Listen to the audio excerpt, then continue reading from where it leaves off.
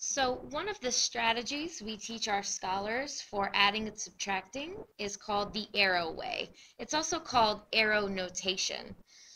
And when you add and subtract the arrow way, basically you're adding or subtracting the tens and then adding and subtracting the ones. I'll show you some examples. So if we start with 36 plus 23, we know we're going to start at the number 36. I'm going to draw an arrow, and the first thing I'm going to do is add the value of the tens. There's a 2 in the tens place, so I know 2 tens equals 20.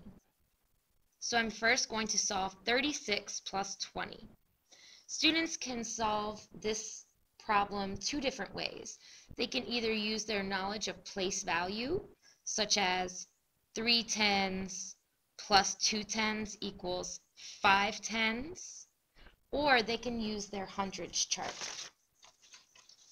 Starting at the number 36 and adding 2 tens.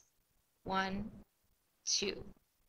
Either way, they should figure out that 36 plus 20 is 56.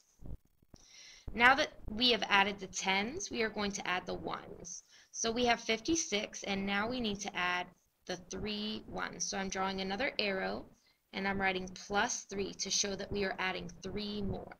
Again, I like to push my students to use the place value knowledge. That way they're not constantly relying on the hundreds chart, which they might not always have with them. So 6 ones plus 3 ones equals 9 ones. We didn't add any tens this time, so we have 5 tens and 9 ones. So first we added the tens, the value of the tens, and then we added the value of the ones. So 36 plus 23 is 59. I'll show you again with 53 plus 34. We're starting with the first number, 53. Draw our arrow. Now we're adding 34. We start with the tens. We add the tens. There are 3 tens. 3 tens is equal to 30.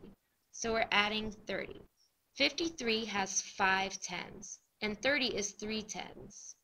5 tens plus 3 tens is 8 tens, and we had 3 ones. So 53 plus 30 equals 83. Now we have to add the ones.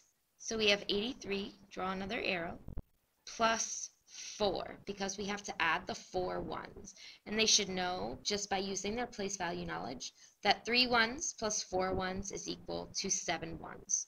So we have 8 tens and 7 ones. So 53 plus 34 equals 87. So we use the same strategy even when we subtract. We first subtract the tens, and then we subtract the ones. We start with 84. We draw our arrow, and we are subtracting 4 tens. So I'm going to show minus 40, because 4 tens is equal to 40. Again, they should use their place value knowledge and know that 84 has 8 tens. 8 tens minus 4 tens is 4 tens, and then we had 4 ones. And now we have to subtract the ones. So 44 minus 2. 4 ones minus 2 ones is equal to 2 ones. So we have 4 tens and 2 ones. So 84 minus 42 is equal to 42. 66 minus 45. Again, we start with the first number. We draw our arrow and we subtract the tens. 4 tens is equal to 40. So 66 minus 40 is 26, because 6 tens minus 4 tens is 2 tens, and then we have our 6 ones. Now we have to subtract our ones. So 26 minus 5, 6 ones minus 5 ones is 1 1, and we had 2 tens. So 66 minus 45 equals 21. And that is how you add and subtract the arrow way, or using arrow notation.